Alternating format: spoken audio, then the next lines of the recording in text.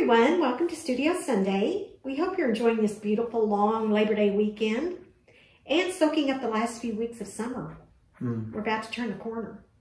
Here in Houston, we'll turn the corner in about 8 weeks. Yeah, I know, go from 90 to 89. Yes. Okay, we're going to make this short and sweet today because Terry's finishing up Parker Girls #2 this weekend. So let's get on it. Deadline. First, thank you to everyone who helped Terry find another total for me that went missing from the studio. I like to keep a couple of fun things on my desk, and it's now back where it belongs. Thank you all so much. Should we show this total roll on camera? We can. Hang on a second. Here he is. Isn't that neat? And it's a hacky sack, you know, which is just so cool. Beanbag. Beanbag hacky sack. And yeah, very cool. And the reason why we had a hard time finding it is because it's a knockoff. Well, we shouldn't be publicizing that. They're impossible to find. Okay, Studio Sunday is fast approaching. Be sure to mark your calendars for October 7th through the 9th and join us for a fun weekend. Yes, that's always fun. It's fun for everyone. We go live and just make all kinds of mistakes. Kind of like this. Yes. It's September, so we're busy planning 2023, and we have some amazing things in the works that we can't wait to share with you. So it's going to be a fun year for sure. Yeah, 2023 is shaping up. It is. So that's it for me. I told you it was going to be short and sweet. That is fantastic. I know. Do you have anything to add, Mr. Moore? No, it's all about Parker Girls #2 this weekend. I just have tunnel vision. Yeah. So I have to ink 35 pages today and 50 pages tomorrow, and then I'll make my deadline. Good. Woo-hoo. Okay, well, we better get on the hot seat then. Okay, I'm on the hot seat already, but go ahead. Okay, the first question is from Sean Sandusky, and he says, I just want to know how Terry Moore started his career with such a masterpiece as SIP. And he went on to say a few other things, but I pulled this out there. I think people think this was your first foray and you just jumped in and you just got a winner. Yeah. But it was really years of thought and drawing and figuring things out as you went along, and disappointment and... Yeah, the comic is the tip of the iceberg. Underneath that first issue is years of drawing those characters in one form or another, in various styles of comic strips and everything else. I had the idea for quite a long time, and it was just one of those things that kind of, I hate to keep saying organic, but it did just kind of grow in a natural way towards that didn't work, and then I thought, well, I need a comic book style so that I can let them finish their conversations. I'm not always working in a tight comic strip or something. And when I got to comic book style, it worked. They had a chance to have their conversations that meant a little more than short quips in a comic strip. It just kind of worked. So it was probably 5 or 6 years of trying to figure it out, what worked best for you and what worked best for the story, before you actually put it pen to paper to make a comic book. Yeah, and a couple of things helped influence me, apart from cartooning. One of them was that I really love to read. So I liked writing these longer dialogues, these conversations that would take 5 minutes. And I was editing in television, so I was thinking in terms of scenes anyway. When a scene starts, where's the dynamic moment, and then when does the scene end? So I brought those two things into my work, and it really helped me a lot tell a story. So, I don't know, it just kind of came together. And when you're doing it the right way, it just suddenly starts going. Some of the obstacles. It fits the story. Yeah, you know when you're trying and it's just not working out, there's something wrong in there. When you kind of get the right combination, you get further down the road and you go, whoa, look at the progress I'm making, let's go. It just kind of works. Okay, Sean, I hope that answered the question. And the next question is from the YouTube comments from last week. Okay. R. Patrick Riley asked, what's the hardness of the lead in that wonderful mechanical pencil? This guy. I think it is a, let me see if I can read the writing on the lead. Oh, it's an HB. I use either an HB or a 2B in this pencil. And this is, of course, the pencil that drew every issue. It's a Faber-Castell .05 that Robin and I got at Sennelier's in Paris in 1996, our first trip. And I've used it ever since then to draw the comics. What were you using before that? Just whatever mechanical pencil or wooden pencil I could find. But when you use a wooden pencil, you get fatter lines and it changes the drawing style. This one, because the panels are smaller, I'm not drawing sketches, impressive, big styles. I'm drawing this. So I needed more detail, and the 05 does that for me. Sometimes I even start sketches with this 05, and then I finish it out with wooden pencils, fatter lead. But yeah, this guy's a workhorse. Best $16 I ever spent. I have this and the very first Ames lettering guide I ever bought, and this is like $4. So these two things have lasted me my entire career. I have a spare and I've never needed it. Isn't that cool? It is cool. I like it. Okay. Well, I hope that answered the burning questions this week. Send me your questions or post them on YouTube and we'll get to them. So that's it. What are you drawing today? I'm drawing Parker Girls #2. So if you want to talk to me, you have to talk about Parker Girls #2. And I do have a panel right here that I need to make 2 changes on. One is dialogue and the other is art. Join me here and we'll do it together. I'll show you how to do it. In Parker Girls #2, Tamby comes to visit Katchoo. And they're talking about Francine and how protective she is of the family and all that. And they're talking about something that Tamby sees in Katchoo's studio. And it's obviously something to do with Francine. They start talking about Francine, and Katchoo says, when Francine found out, she was mortified. I don't know if you've ever seen her mad, and Tamby interrupts and says, yeah, Hawaii. That time I came to get you for Russia. Oh, yeah. So then you come to these panels here, and they're going to be a flashback, two panel flashback. And the flashback goes to this issue of 5 years, where Tamby came to get Katchoo to take her off to Russia. Francine is so mad that Tamby's doing that, she slaps Tamby. Francine is so mad, she slaps Tamby. So those 2 panels go right here in a flashback moment. The reason why those are that size is because the art was drawn to the same size as this art for that. So I just printed out the panels for that scene and built these empty panels around it. And what I'll do is, when I scan this, I'll grab the original TIFF in Photoshop and put them in the boxes. So it'll be nice and clean.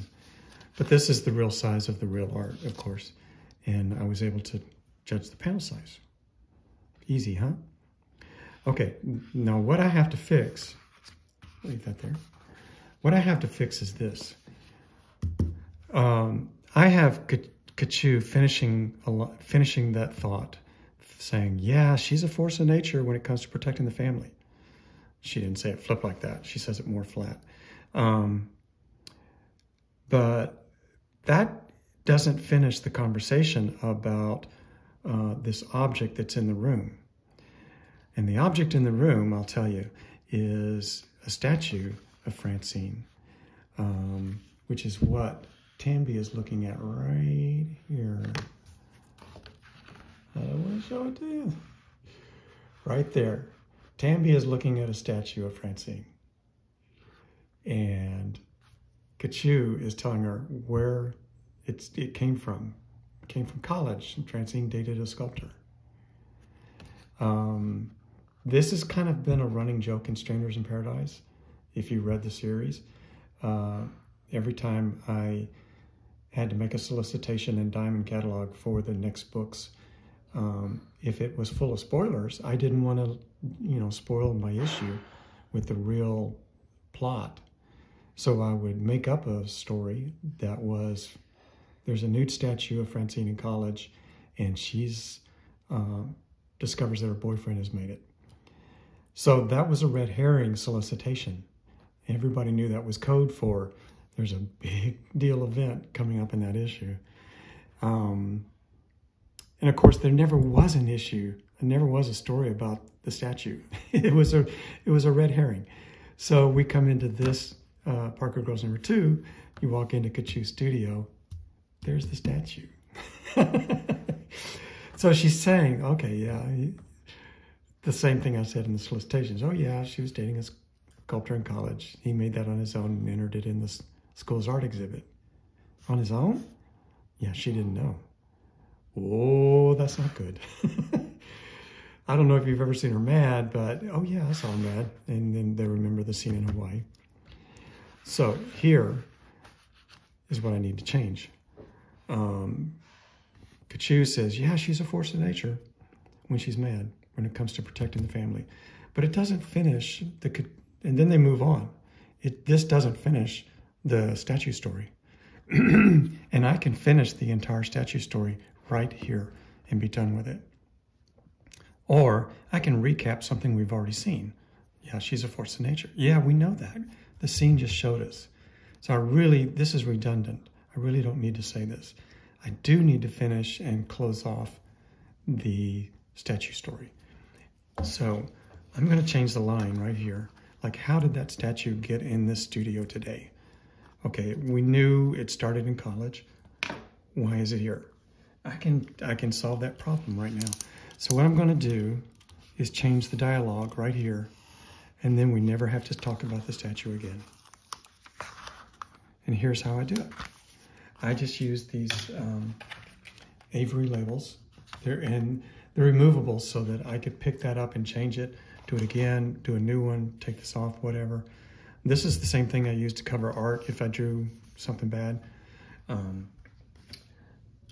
So where's my pencil? There. Okay. Okay, so let's entered it in the school's art exhibit on his own. So what I need to say now is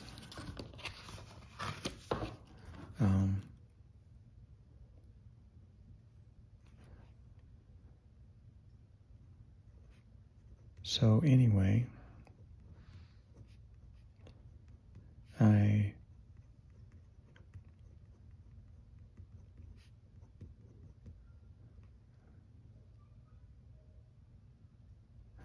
I tracked him down, or I tracked down her old boyfriend.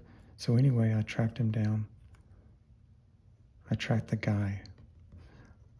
The guy sounds more like, we don't care about him. It's just that dude. I tracked the guy down.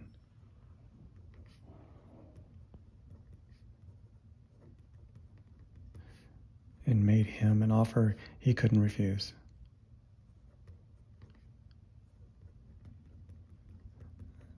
That way, it could have been a very Katchoo-like meeting, very intimidating.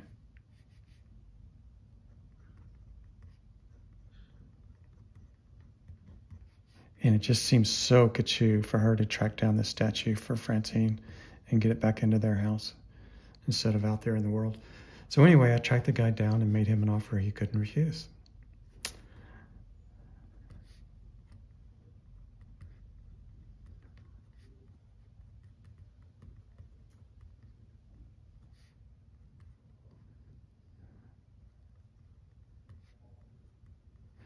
Don't you think? No, Katchoo wouldn't ask the question.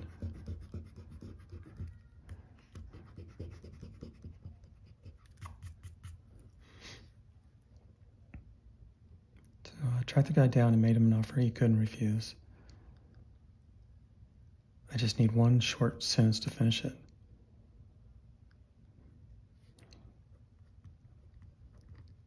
Home at last. Like that.